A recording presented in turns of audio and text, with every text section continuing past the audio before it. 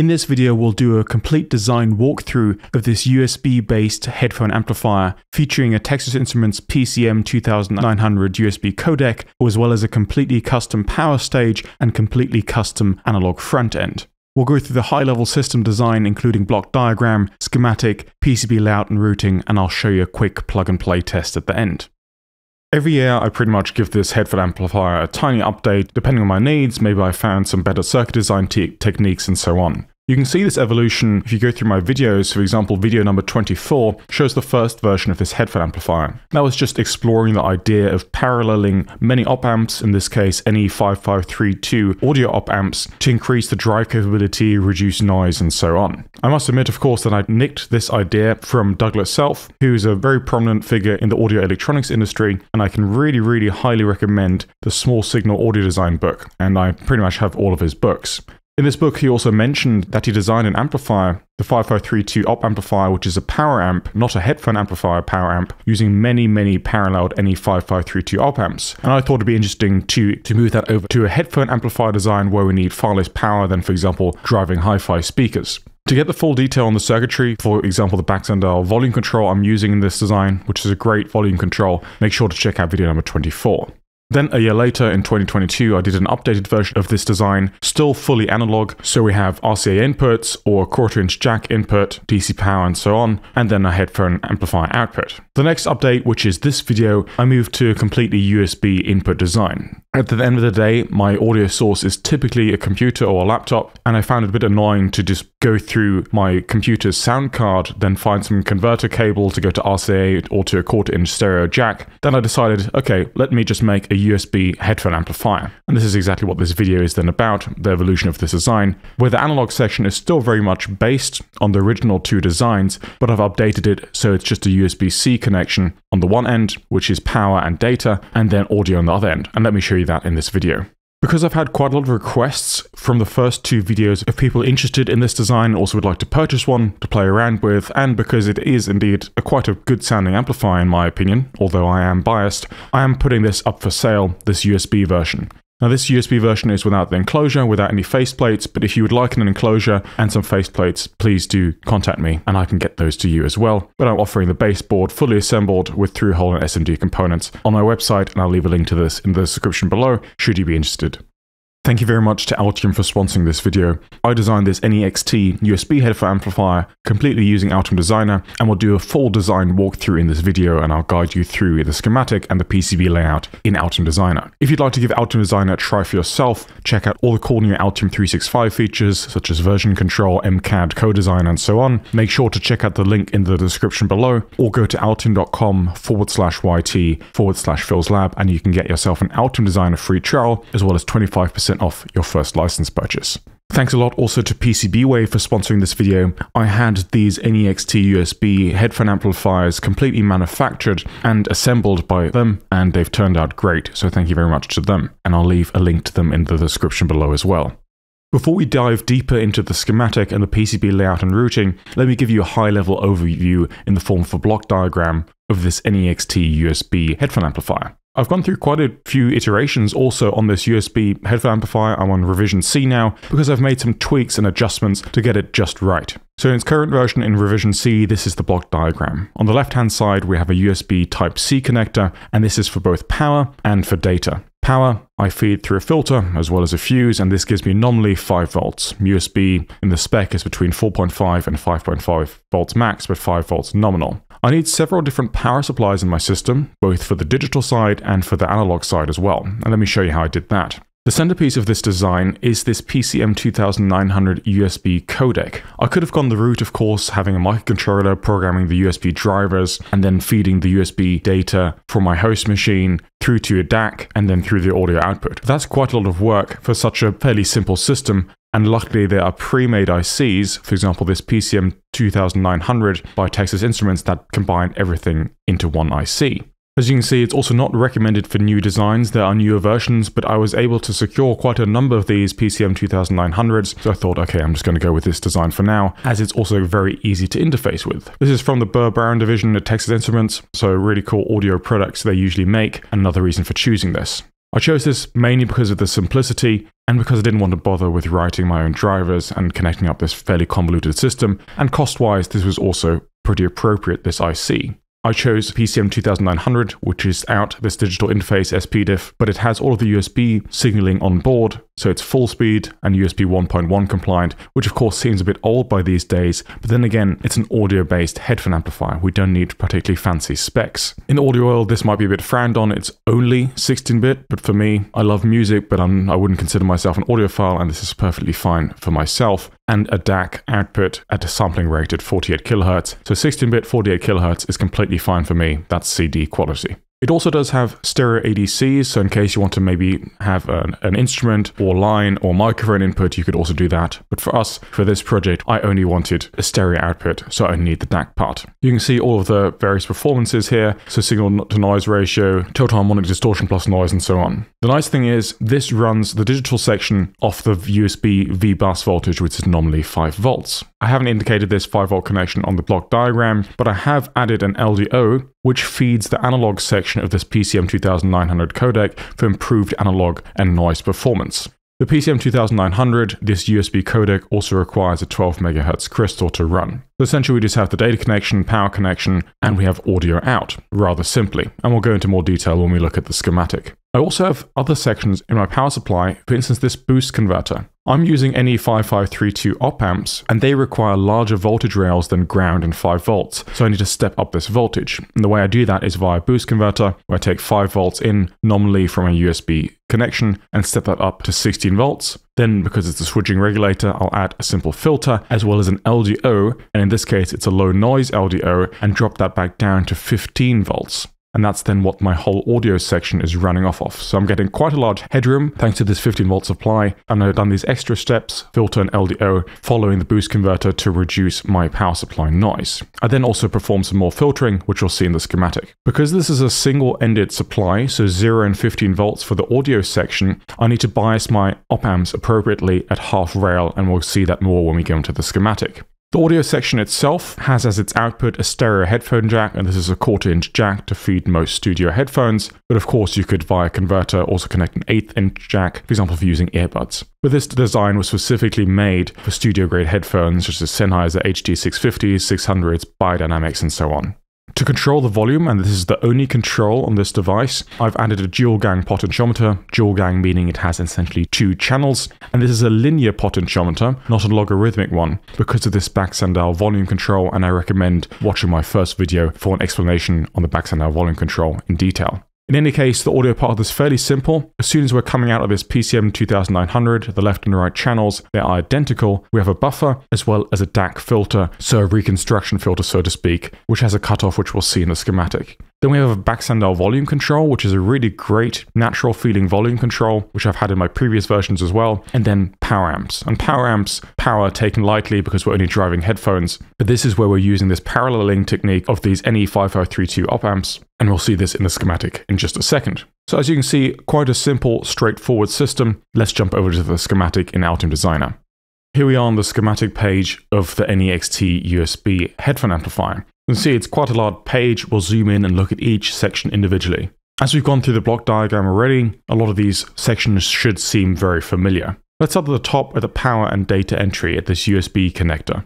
I'm using a USB Type-C connector, so we have power, V-bus, going straight through a fuse, and then through this pi filter, which consists of C6, FP2, and C7. And so this is a bidirectional filter, and this is the first thing I'd always do, and I'd recommend you do when you're powering something from USB. C6 will also act as a very simple form of ESD protection, and this will at least take out some of the higher frequency noise. Then we have the USB differential pair, and of course this is USB-C, so therefore we'll always have 2 sets of these pins, so V-bus, data, and so on. Now, since this is USB 1.1 and full speed, we can be pretty lax when it comes to USB routing. Therefore, I'm just tying the relevant pins together, and then routing them out. You can do some pretty crazy stuff and it'll still work. I've added some ESD protection in the form of these bidirectional TVS diodes, as well as these 30 picofarad capacitors, which is still within margin for the USB 1.1 spec of how much capacitance we can have on the line. Of course, you have to take into account line capacitances, trace capacitance, and so on, but I've put these here in case I want to put this, for example, through EMC testing. It's always good to have the pads available at these lines. Then we have the CC or communication channel pins. And these are, very simply speaking, to negotiate power from the host. In our case, we don't have any particular controller IC, so therefore I'm just pulling each of these lines down individually with a 5K1 resistor, and this will give us up to 1.5 amps. Now, of course, this 1.5 amps is overkill, but this is the standard negotiation. In fact, this design at 5 volts draws only about 0.2 amps, so 200 milliamps max. Then we have the shield connection. I'd either recommend leaving the shield floating or simply placing a high voltage rated small capacitor between the USB shield and your system ground. In case I want to have a play around, I'd always advise to place do not place parts depending on your particular needs. Then moving on, remember our USB-C connector does not only provide data connection, but it also provides power. So after we have our pi filter with these 2 capacitors and a ferrite bead, we move on into the power supplies. Remembering back to our block diagram, our 5 volts feeds a boost converter, then a filter and an LDO for the analog section, as well as straight away an LDO which feeds the PCM2900 codec. And this is exactly what we see here. We have the boost converter, which I chose this TPS 61040, which is a pretty standard boost converter, up to 400 milliamps, output, which is of course far overkill for our design, but it's within margin. All of these values I simply got from the datasheet of the part. So what size inductor I need, input and output capacitors, what diode ratings and so on, I all just got from the datasheet, and a lot of this design is based on these parts datasheets. The output voltage is about 16 volts, and here accurately it's about 15.8 volts based on R4 and R5. Following that, I'm using FB3, which is another farad bead, in combination with C10, which is the output capacitor of U1, our boost converter, and the input capacitor of the LDO regulator. I'm using these 3 to form another pi filter. Boost converters can be quite noisy, especially if you want to use them for feeding analog supply rails. So what I did, I used another filter, also utilizing components I already have on the board, but then I also follow that with an LDO regulator. This particular LDO regulator is a fairly low noise model and a fairly simple regulator to set up. The datasheet, I believe, states a minimum of 1 microfarad ceramic capacitors for stability on input and output, and I set my output voltage with R6 and R7, and that's about 15 volts, 14.7 to be precise. Now following that, you could either hook that up directly to your power supply, but what I found in a previous revision, and this is why I added this in, is that I do need to follow that by another low-pass filter. Keep in mind, we have this pi filter, then we have an LDO regulator, but then I had to add another low-pass filter to improve the noise of this design. And the way I did that was very, very simply using an RC low-pass filter. Because the analog section actually doesn't draw very much current, 40 to 60 milliamps, I can use a 20 ohm resistor rated about 1/4 watt, just so we have some margin feeding into C13 and C14, which are large electrolytic capacitors. After the power section, let's look at the USB codec. And this is actually quite simple to set up, given that all the information is in the datasheet. Please excuse this symbol here. Due to time constraints and because it was available in the manufacturer part search in Altium, I just took their symbol, so this is some sort of automatically generated symbol. The pinout might be correct, but this is definitely not how I would draw my own schematic symbols. You can see the arrangement is pretty rough, especially these crystal pins such as XTI and XT0 means I have to have these floating sets of symbols over here, which I don't really like. In any case, there's quite a few sections to this PCM2900. We have a digital section, various supply rails, we have the USB differential pair, suspend signals, grounds, and so on. All of this is nicely explained in the datasheet. For example, you can take a look at the functional block diagram. You can see what the internal sections are to this device. Very simply speaking, we have a USB connection. We have HID signals, or HID 0 to 2. We can connect, for example, push buttons too, so we can automatically send requests to the host, for example, to play or pause, or to volume up and volume down. I didn't use this in this design because we're just using a simple back-sender volume control together with a potentiometer. We also have input, left and right signals, which are for the ADC, and I'm not using an ADC, I'm not connecting a microphone or any line level signal as an input, so I've just tied these via resistors to ground. On the other side, we have our output left and right, and these are signals we are actually using to feed our analog output stage, our analog front end.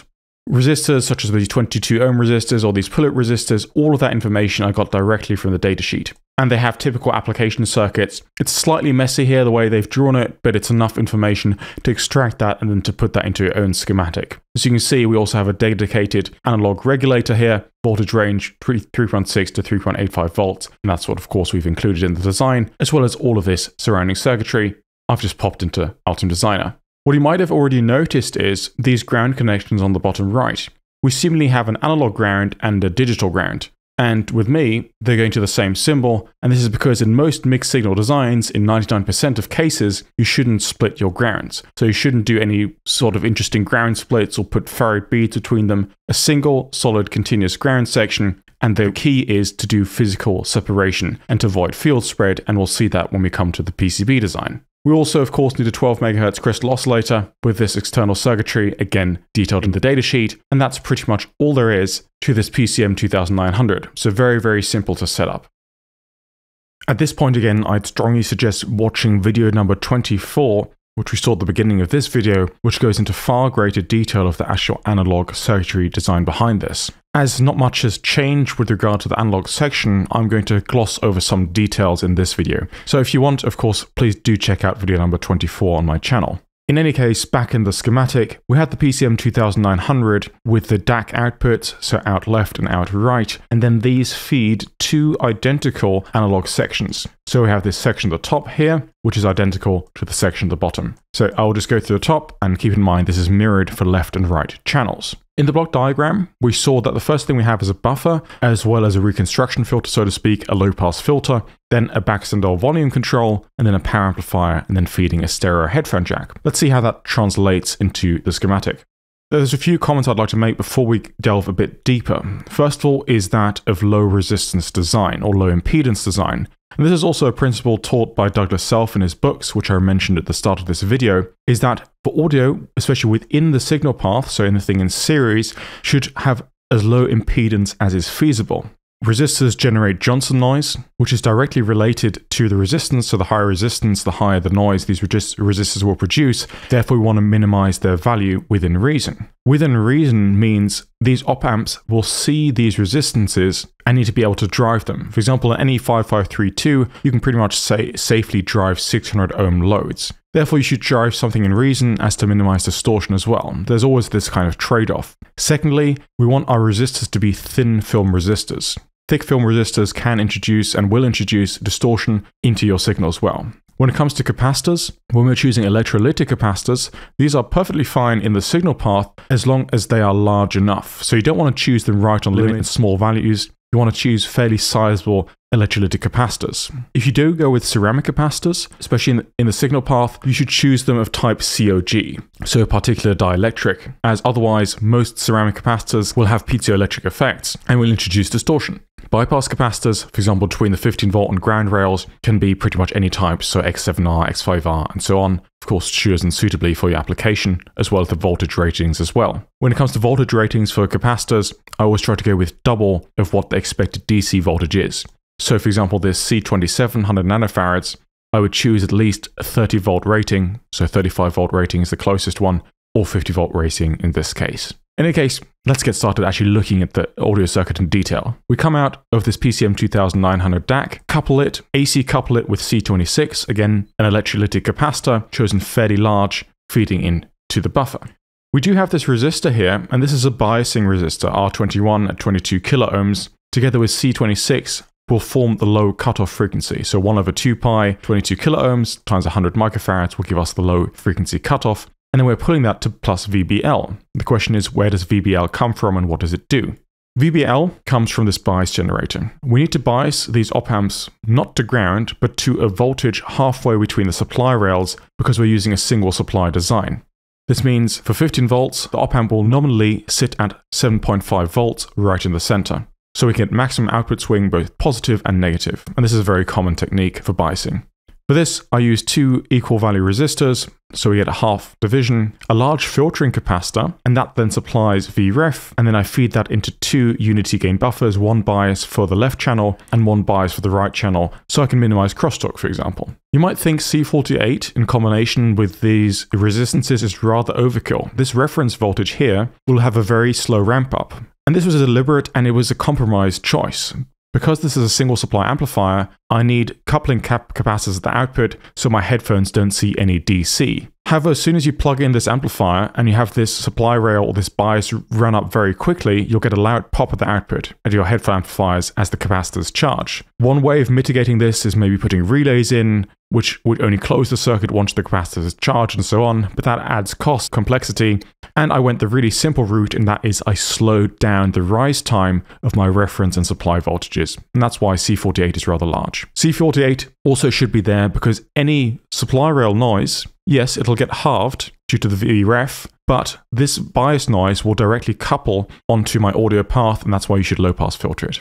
So moving back, VBL is our halfway supply voltage, so we can bias these op amps. In any case, we have an input buffer. The input impedance is defined by R21 predominantly at AC, so we have a 22K input impedance, which the DAC is very happy to see. Then we have a very, very simple first order low pass filter. R22 in combination with C28 in parallel form a first order low pass filter. And you can see up here, I've done the calculation. The minus 3 dB cutoff frequency is 55 kilohertz, but I chose that because at 20 kilohertz, I only want a drop of about 0.5 dB in gain. I want this a pretty flat band before then. And then we drive this Baxandel volume control. Again, I can't stress this enough. Please do check out video number 24, and I go into detail of how this Baxandel volume control works and why it's so useful. In any case, the control for this Baxandel volume control is a dual gang potentiometer. So one side is for the left channel and the other side is the right channel, which is at the bottom of the schematic. And this circuitry, these two op amps and the potentiometer form the Baxandel volume control. Essentially, it's just a buffer and an amplifier configured in a negative feedback configuration. The maximum volume we can achieve is determined by the ratio of R25 to R24, this inverting amplifier. 5.1 over 1.5 is about 3.4. The voltage gain in decibels, maximum is about 11 decibels. That is plenty for a headphone amplifier, and you could probably even go lower. But R25 and R24 might be values you'd want to play around with if you want a slightly lower gain headphone amplifier or a slightly higher gain one. So very simple to change and doesn't depend on this potentiometer. Also, the actual value of this potentiometer doesn't really matter. At least it doesn't matter for the gain. However, it does matter for the input impedance, or rather the impedance seen by the preceding buffer. If we choose this volume control resistance too small, this buffer, U5B in this case, will have a harder time driving it. Approximately the minimum input impedance from a Baxandel control is 0.23 times the resistance of the potentiometer, so the minimum input impedance U5B sees is 2.3 kiloohms, so well within line of what an NE5532 can drive.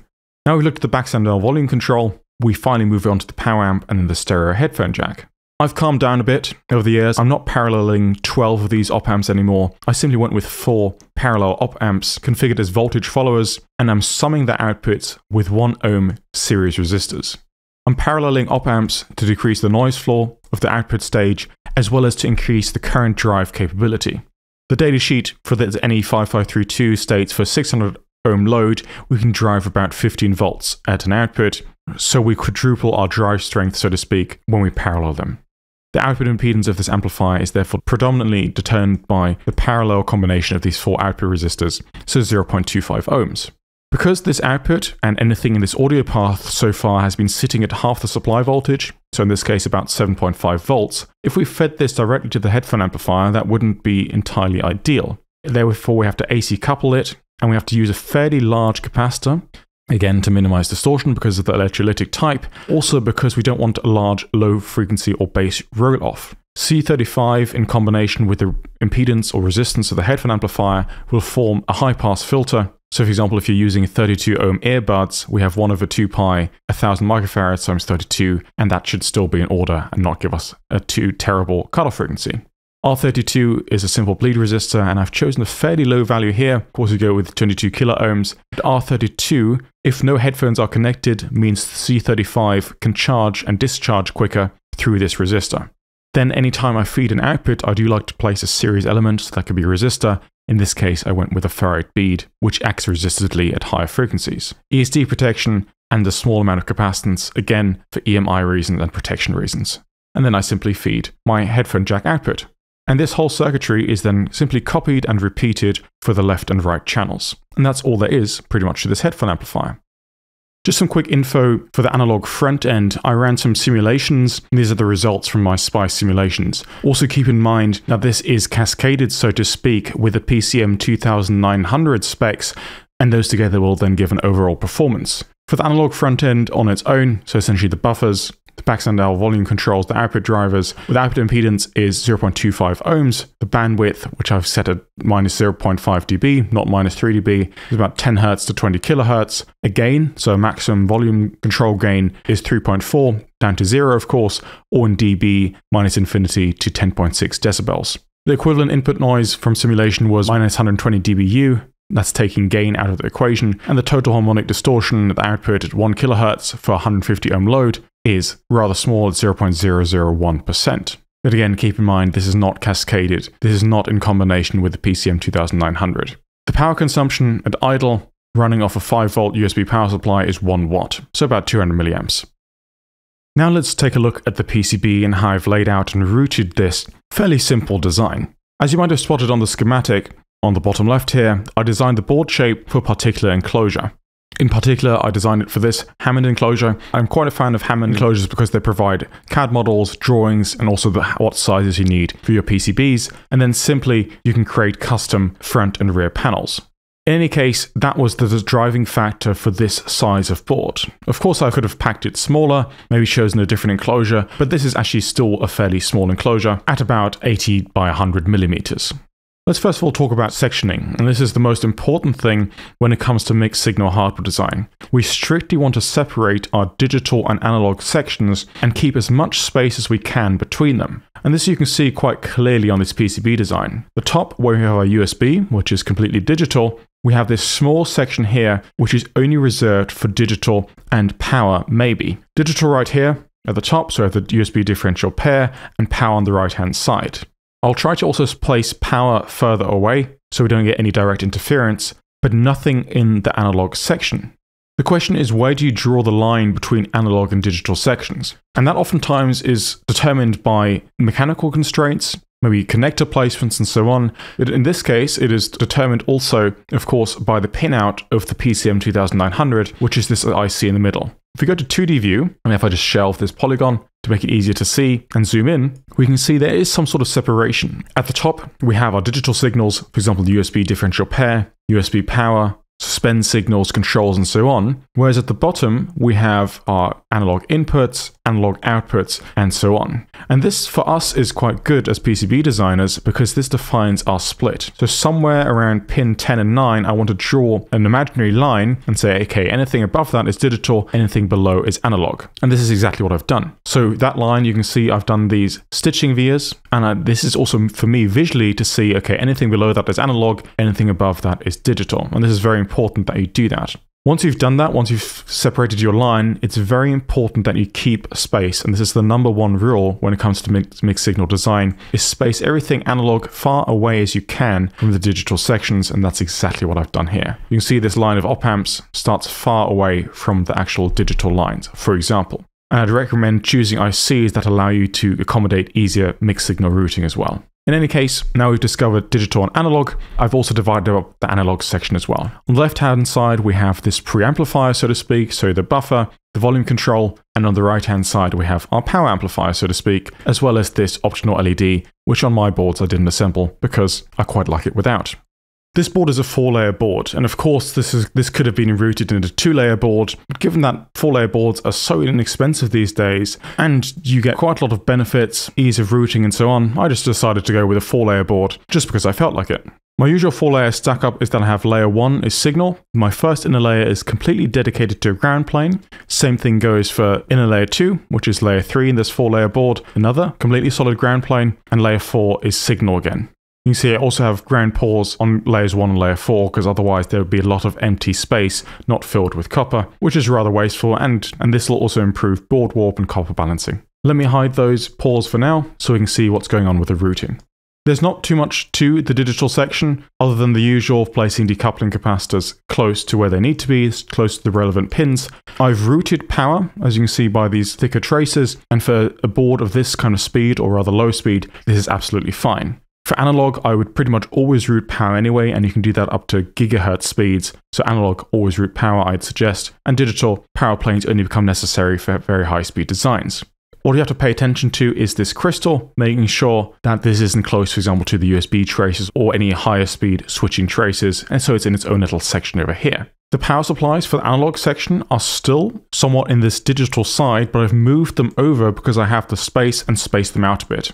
First of all, we have our boost converter, and the same thing for all switching converters is keep your loops tight and small. So I have my boost converter IC, I have my diode, my inductor, bypass capacitors, all in a tight loop as small as I can, keeping in mind that we want to have this assembled, so we still have to keep some decent spacing. From that, we feed through this pi filter into the audio regulator, which gives us our 15 volts. Then I route this trace far away from all the digital section through my series resistor, and this series resistor essentially bridges between my digital into my analog side. So this is always how I like to cross that gap, so to speak, is always through maybe some series element or as far away as I can from the digital section. And this feeds these two large bypass capacitors, and this forms the main supply rail for my analog circuitry on the bottom side of this board. You can also see I've placed all these stitching vias, all these perimeters around the board. And if I restore my top and bottom copper pores, you can see I've also exposed these strips of ground. This is one for shielding. This really helps against edge-fired emissions. It also helps between these sections, and the stitching is chosen with a 20th of the wavelength that's within this design. I also like to have these on boards for aesthetics, of course. I think it looks rather cool. It also helps with the sectioning, but also these grounding points are nice for testing as well. So I can attach my ground plates from my oscilloscope, for example, to these points very simply all around this board. As I said before, this is a fairly simple board. There's not much to the routing other than making sure you have spacing and separation. So that's what I try to do. I try to space out left and right channels, making sure I use fairly thin traces for my analog circuitry, for my signals, and thicker traces for my power delivery. These little gold dots you see are test points, and I try to provide pretty much 100% test point coverage in case you want to test these boards in production or for the first few prototypes, of course. Other than that, the markers in the top right and bottom left, top left, as well as these holes are tooling holes and for digital markers for automatic SMT assembly. As usual, adding version numbers, websites, and a description of what maybe these sections or connectors are. All in all, as I said before, you could route this on a 2-layer board. 4-layer board makes the routing cleaner, makes your ground cleaner. And as you saw, it's a completely solid ground plane. No cuts in the ground plane. The main thing being keeping separation between analog and digital, of course. I have one of these NEXT USB boards in my hand. I also have a USB-C cable, and I've got my device manager open. These are the devices it sees at the moment.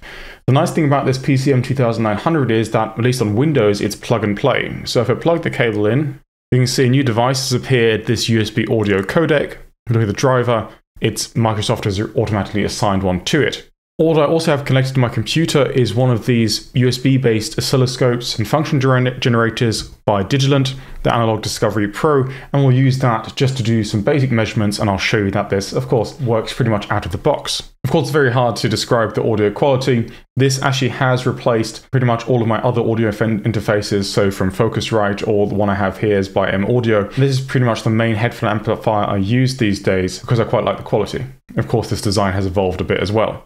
So for example, I've got my waveform software open, which is the accompanying software for my USB-based oscilloscope. I'll just play one of my videos for audio tests so there's no copyright problems. So I have my speakers selected as USB audio codec. I'm just probing the output. This is just one of my videos playing. And of course I can decrease the volume. I can increase the volume with my volume control. So as you can see, it's pretty much a plug and play device, which is really cool as well. No additional drivers needed. Thank you very much for watching this video. I hope it was useful, and I hope it gave you some inspiration to maybe try and make your own USB-based headphone amplifier. If you would like to purchase one instead, please make sure to visit the link in the description below, and you can buy one directly through my store. If you liked the video, please do leave a like, a comment if you have any questions, and don't forget to subscribe to stay up to date with any latest video release. Thanks again for watching, and I hope to see you in the next video. Bye bye.